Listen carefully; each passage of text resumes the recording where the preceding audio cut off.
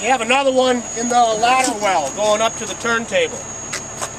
The rear one is for side-to-side level. The one in the ladder well is for front-to-back level. And the green margin is 5 degrees on either side of 0. And that's where you want to get the truck corrected to. You want to get it back into that green margin. And as long as you're in the green margin, you can operate the aerial within its rated loads. If you set up and you're out here in the red, that's operator discretion, whether he wants to operate in that zone or not. And this is a good thing to look at before you even open up any of these outrigger doors. To take a look at those gauges and say, do I even want to try to set my truck up on this hill? Do I need to move it down a little more? If you're pegged out here at 10 degrees, you're not going to be able to trek back into the green. I can tell you that right now. Will still operate though? Oh, the aerial will operate, yep. The aerial will operate on its side. I mean, it doesn't care. It's up to you what kind of a grade you set it up on. Okay? So get corrected back within the green margin. If the aerial's rated to be set up on a 5-degree slope, that's our burden anyway.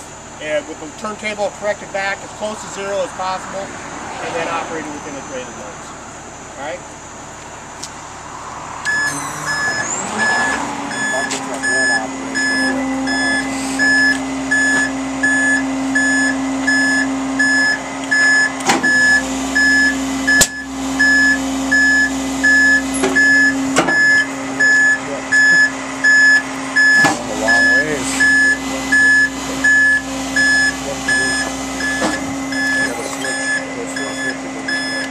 See the colors that we have on the beams? The colors are there for short jacking. This is my identifier part, the body. You're in green, so the beam's all the way out. No restrictions on the aerial other than its rated loads. We get into the yellow, we have a few more restrictions on reach. When we get into this, I don't know what you want to call that, brown or whatever, then you have more restrictions. And in the red, we're going to let you raise the aerial up about 45 degrees, but we won't let you rotate it. You don't have that beam out far enough, okay? So get the beams out as far as you can, and you'll have more operation over it. And let's especially get the beams all the way out if we're going to work the aerial on that side. But if you need to and you have confined spaces, you can short jack it, and you can short jack all 4 outriggers if you want, or just one. If I have 3 outriggers fully out and only 1 short one, I have unlimited operation over the 3 outriggers that are fully deployed. I'm only limited in the area of the outrigger that's short. Okay? The limitation. The limitations are automatic, yes. Yeah, all it will do when you do exceed your safe reach limit is the aerial will just come to a nice soft stop. You'll see 3 lights come on your panel, and the outrigger not extended light will begin to blink at it. And to get out of a situation like that where you've exceeded your reach, simply retract the aerial a little bit or elevate it up. So the higher I am with the aerial, the further I can extend it. The further I can extend it. The further I can extend it. Okay? The further out the beam is, the further I can extend it. Okay? Alright, we're going to throw those jack pads down, and that's something we want to do every time we set the aerial up. There's jack pads underneath each jack leg and a safety pin in each jack leg. Oh, that's just about as wide as some of our streets. No.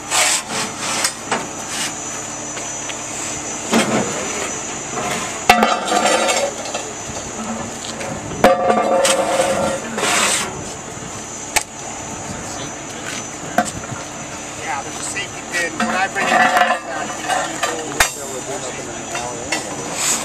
Well, we shouldn't be in the alleys with the aerial, because that's where all the wires are.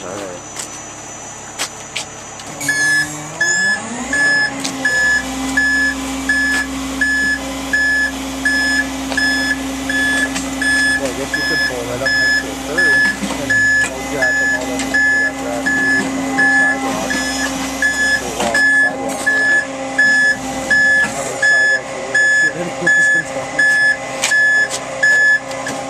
take a look at your board now. You can see the outrigger not extended light is out. The beams are fully out. All amber jack lights are reporting solid. The truck is very well set up. We're not perfectly level, but we're well within our safety margin for level, front to back and side to side. The only thing we do now before we go operate the aerial is install the safety pins. On level ground, if you see how I got this truck set up? I got 3 safety pins exposed at the rear jack, 2 at the front. What that does is it takes the bubble well out of the tire. It almost picks the tire up off of the ground. And if we were on level ground, you would probably have just a little air gap between that back tire and the ground. And it leaves the front rubber on the ground. So, simple rule, quick setup rule for our truck is 3 safety pins at the rear, 2 at the front. It levels the truck out very nicely, very quickly on level ground. Safety pins are in the body wells.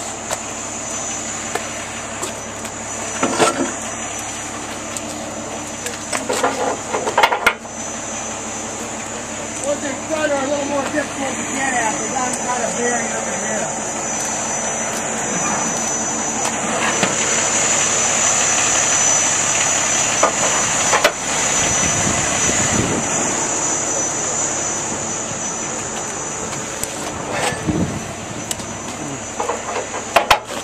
I always like to put the handle on the backside so I can see it before I bring the jacks up. Kind of remind me to take them out of there. All right.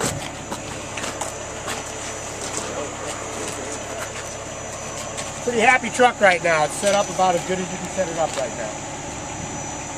Any questions on setup? Like I said, take the jack pins out before you bring the jacks up. Okay? Otherwise you leave little dimples. Yeah, little whoopie on the bottom. You always know who hasn't done it. It's right here. There's the dimple in it. Put a little wrinkle right there. Right there. Say, I know what you guys did. Yeah, really.